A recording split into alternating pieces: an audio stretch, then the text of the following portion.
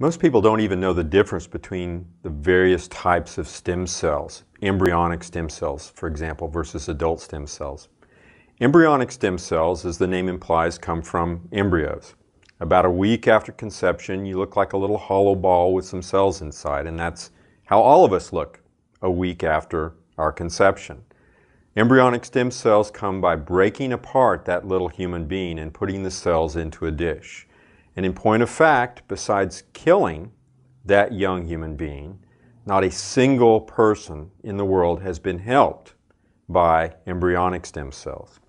Adult stem cells come from various tissues of the body, and you don't have to be an adult to own an adult stem cell.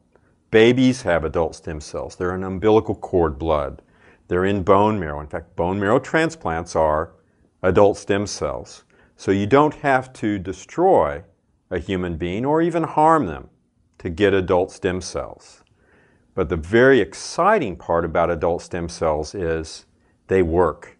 And they work for over 60,000 people around the world a year.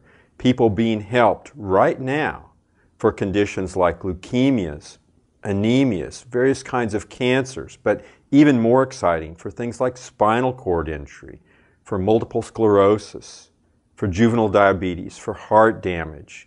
So adult stem cells are ethical in that you don't have to destroy a young human life, but adult stem cells are also successful. They're helping people right now for dozens of different conditions.